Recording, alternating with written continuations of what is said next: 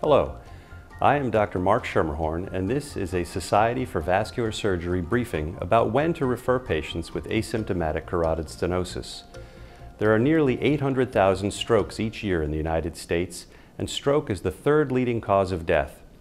10 to 20% of strokes may be caused by carotid atherosclerosis.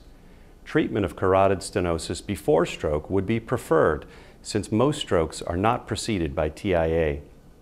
3 randomized trials have addressed this issue: the Asymptomatic Carotid Atherosclerosis Study, or ACAS, the Asymptomatic Carotid Surgery Trial, or ACST, and the VA Cooperative Trial, randomized a total of 5,223 patients to best medical therapy alone versus best medical therapy plus carotid endarterectomy for asymptomatic carotid stenosis greater than 60%. The 3 studies showed very similar results.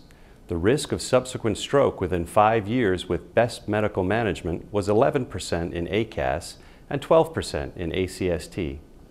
With endarterectomy, the risk of perioperative stroke or death or subsequent stroke in 5 years was significantly lower, only 5% in ACAS and 6% in ACST. This translates to a relative risk reduction of 50% and an absolute risk reduction of 6% in these large trials. An important caveat is that the perioperative stroke or death rate was low, less than 3%, which is an important benchmark to achieve in order to derive benefit from a prophylactic procedure designed to prevent strokes. Additionally, patients with extensive comorbidity and short life expectancy were excluded from these trials. Patients such as this, with an increased risk of perioperative complications and short life expectancy, would in general not be as likely to benefit from intervention on an asymptomatic carotid stenosis. Given that only 12% of patients with asymptomatic moderate to severe carotid stenosis went on to develop stroke, it would be preferable to identify those with greatest risk for development of stroke to target treatment.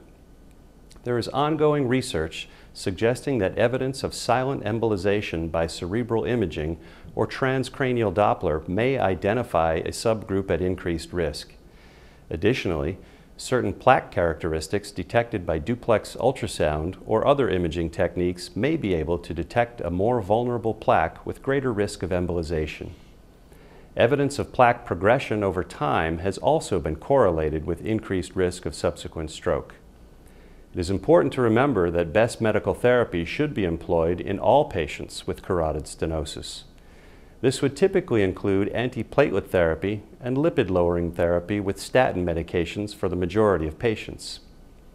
Vascular surgeons specialize in the medical management of carotid stenosis as well as surgical treatment and can aid in the choice of appropriate medical therapy even in those who are not candidates for endarterectomy due to extensive comorbid disease or lower-grade stenosis. These patients should also be counseled in the control of other atherosclerotic risk factors, including smoking cessation and control of hypertension and diabetes. Most patients who are not candidates for endarterectomy due to excess medical risk or lower-grade stenosis will be followed to detect development of symptoms referable to the carotid system or for progression of stenosis by ultrasound. Many patients who would not be considered appropriate for endarterectomy while asymptomatic would be candidates for intervention if they became symptomatic. Additionally, evidence of progression may prompt changes in medical management and reevaluation for possible endarterectomy. The appropriate role of carotid stenting for the treatment of asymptomatic carotid stenosis remains to be determined at this time.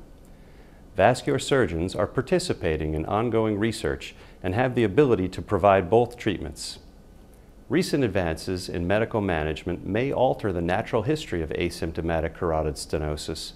However, in the recent ACST trial, the more routine use of statin therapy later in the trial did not impact the benefit of endarterectomy over medical management alone. Based on the accumulated evidence from large randomized trials, patients with asymptomatic carotid stenosis and life expectancy of 5 years or more who do not have significant comorbidity that would put them at substantially increased risk of perioperative complications should be referred for evaluation for carotid endarterectomy. The determination of perioperative risk is typically determined by the primary care physician and vascular surgeon jointly.